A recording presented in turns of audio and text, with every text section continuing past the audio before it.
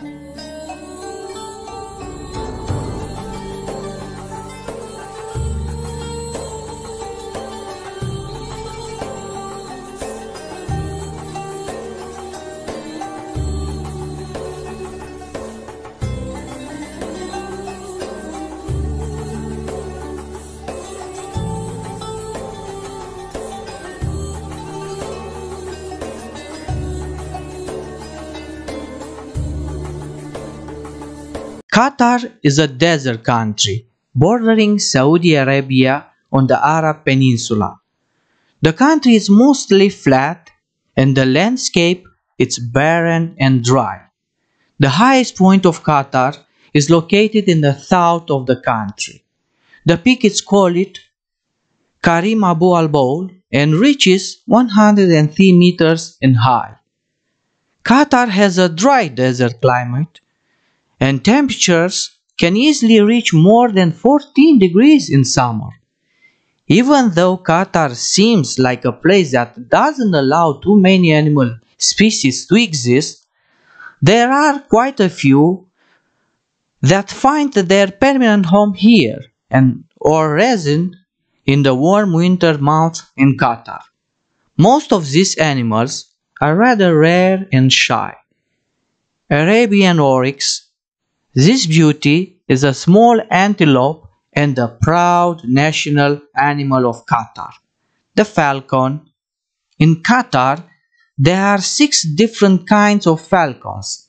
The falcon is a very important bird in Qatar as it had been used as a hunting tool because of its sharp eyesight, and it is associated with being noble and wealthy.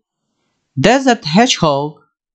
This little cutie also lives in the desert.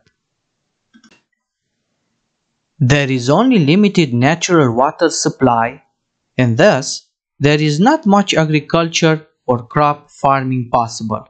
Only 5% of the lands is used for agriculture, such as for date palm plantations. Qatar, however, is a very rich country due to its mineral resources such as oil and natural gas. Qatar has the 3rd largest natural gas reserves in the world after Russia and Iran. Qatar is rich in oil and gas, but the power of this country lies in the work, hard work, day by day work. Qatari people work a lot. They invest in education. They invest in research. They have developed new technologies. They focus a lot on innovation. But most importantly, they invest in people. People are the most important reserve of this country and any country. For these reasons, and mainly due to the work, Qatar is the richest country in the world. In fact, the people in Qatar are the richest in the world. About 14% of the Qatari are millionaires. It is a rumor in Qatar, each family has a Ferrari in the garage. You can believe that.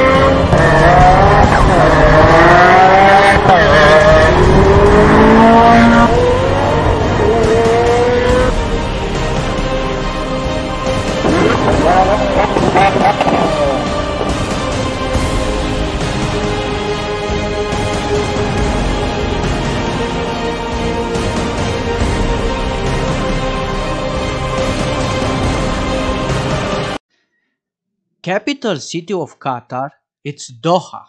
Doha, the capital of Qatar, once was a fishing village where pearl fishers were looking for their fortunes, and also a famous center for horse and camel breeding. Qatar was a popular stop with traders exploring and shipping goods from India and China. After World War I, Qatar became a British protectorate in 1916. The country only gained independence from British rule in 1971. Now, Doha is a spectacular city, modern, full of lights, with such beautiful buildings that almost touch the sky.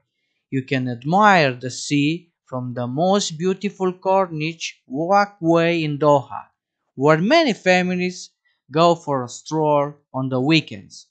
And also, did you know that the news agency Al Jazeera has its quarter in Doha?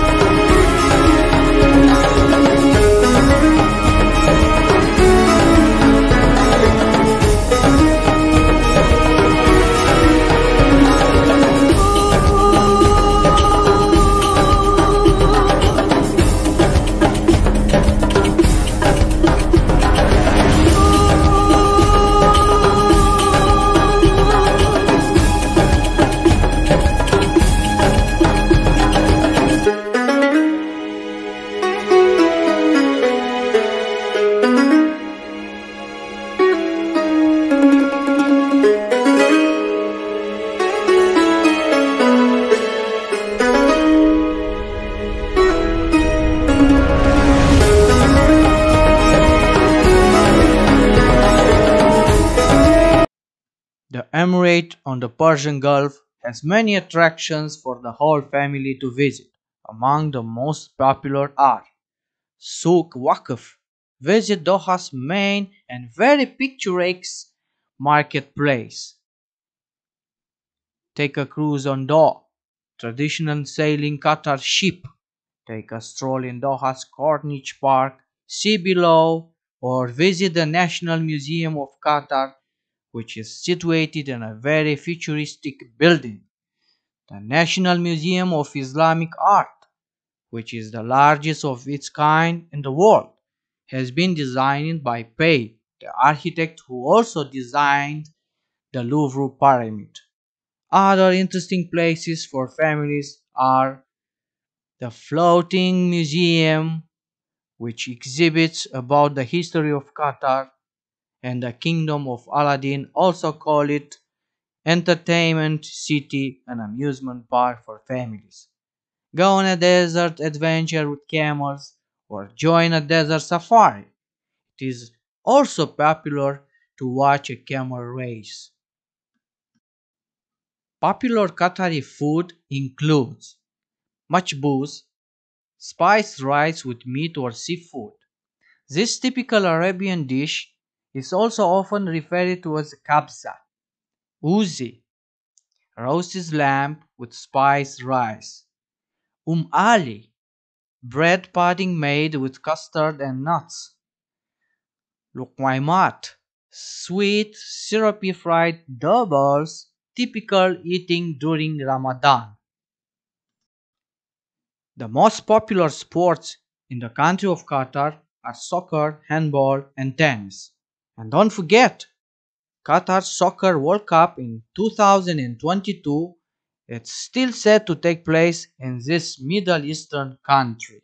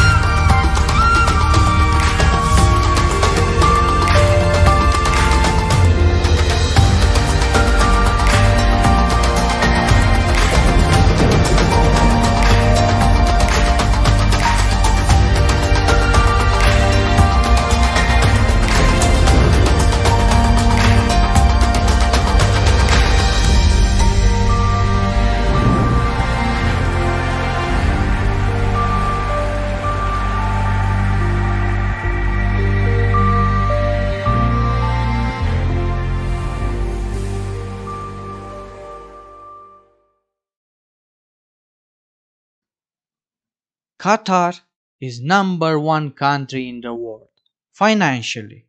Mubarak. But Qatar has chosen to share these gifts from God with other countries and peoples, has chosen to help, has chosen the path of peace, of nobility, of brotherly love. Indeed, Qatar, you are a very rich country in the world, but before money, you are rich in love for people. You Qatari people have such a warm soul, kind heart. Immediately you are ready to help other peoples and countries. You are a successful example for all of us. God with you, Qatar. Salam alaikum, Qatar.